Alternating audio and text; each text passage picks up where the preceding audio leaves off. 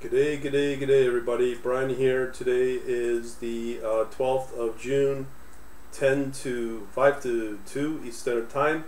Yesterday I put out an email asking my email subscribers, is 2022 turning out to be your worst trading and or investing year? What do you plan to do about it?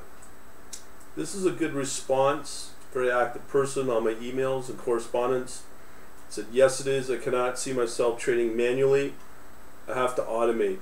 So this guy, just so you know, is a coder. He's a pretty hardcore C++ developer. It sounds like I'm in a 24/7 job.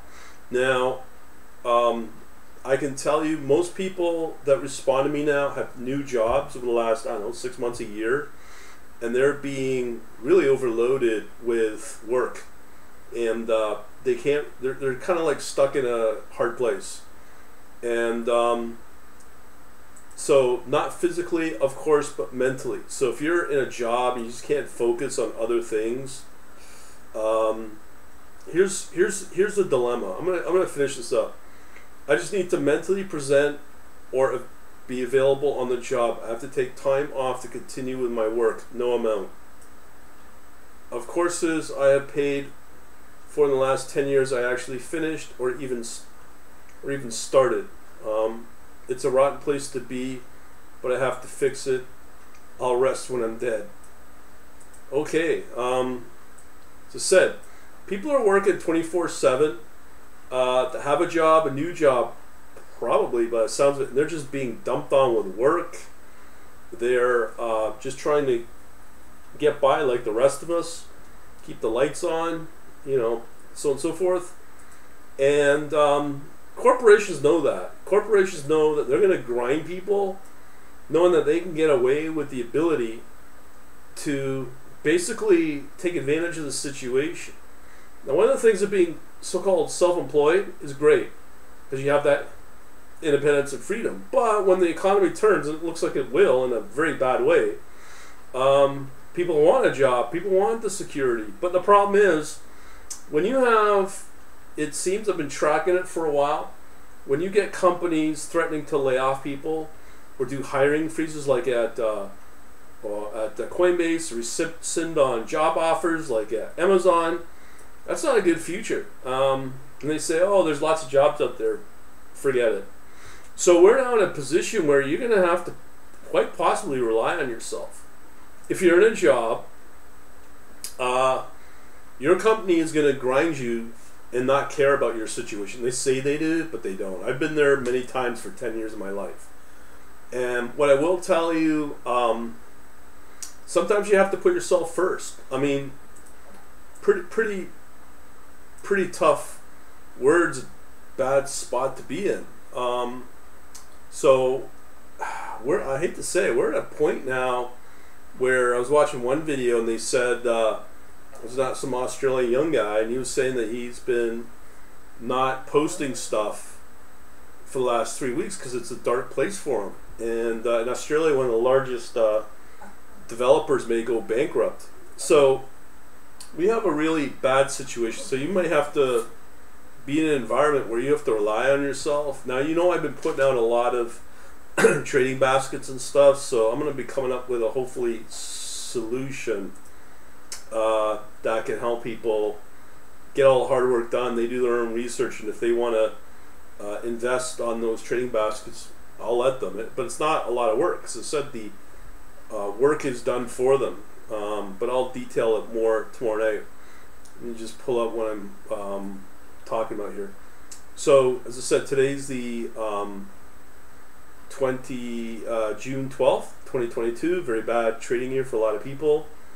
But if you go to my newer domain at quant-labs.net, and I do have a events tab right here, and this is the current new topic I'll be covering tomorrow night in a webinar. Sample currency pairs that outperform long term. So basically, as just one example of not a lot, maybe 5 to 10, that seem to be outperforming even gold. So I'm just using rupee as an example. Because what you'll notice if you watch this video is the rupee is making money more faster than gold. And will it be volatile? I can't say, but this is one of the currencies, and there's a few that really outperform everything else. I mean, obviously the markets are not the place to be. Commodities, based upon the timing, can have some really good upswings. Like oil right now is another good one to put money into. But then I've been watching yesterday on Stansberry Research and Kitco, which are all where the gold bugs are. And what these guys don't get is they say buy gold, buy gold. So they're expecting you to put 10, 15% of their portfolio into gold. And if you know me, gold doesn't move unless there's an extreme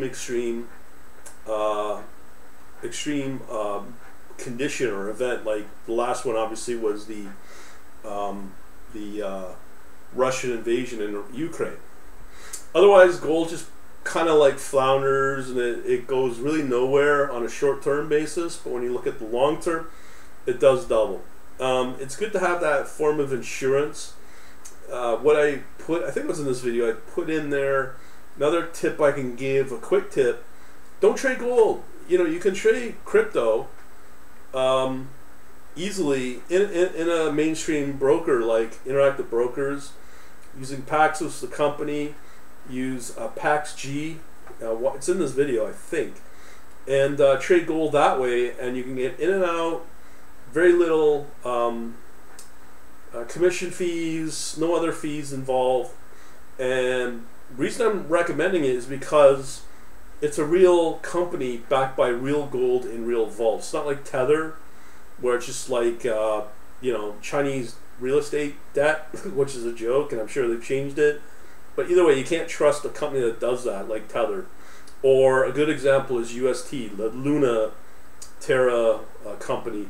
The founder, Quan, I can't remember his name, but anyways, they're accusing him of insider trading, fraud.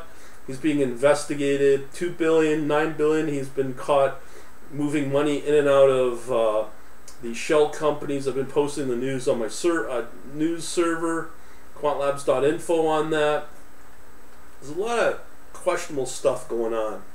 The Fed's no different. If they're gonna, for how long? Almost a year, they said inflation is transitory. Believe us. Now they just said, "Whoops, we made a mistake." Meanwhile, people are suffering because of it and actually losing, eating into their savings because of these clowns that are supposed to oversee this. So, at the end of the day, no matter your job situation, and I hate saying it, but it gets desperate when you don't have a job or income. So the only place you have is, as I said, being self-sustainable, being able to have income, not income that you spend money on, but income that you can earn and put towards your retirement, and be able to, at the same time, be able to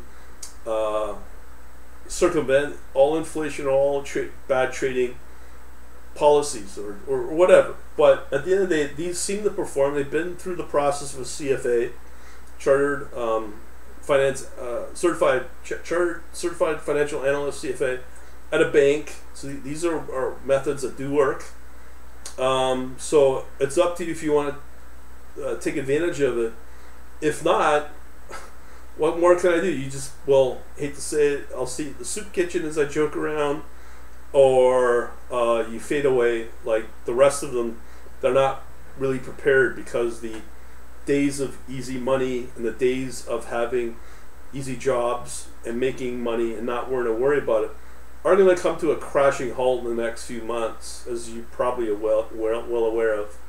But we'll leave it at that. And also, if you want to know about building your own little private bank, this video seems to be doing pretty good. quantlabs.net/banking.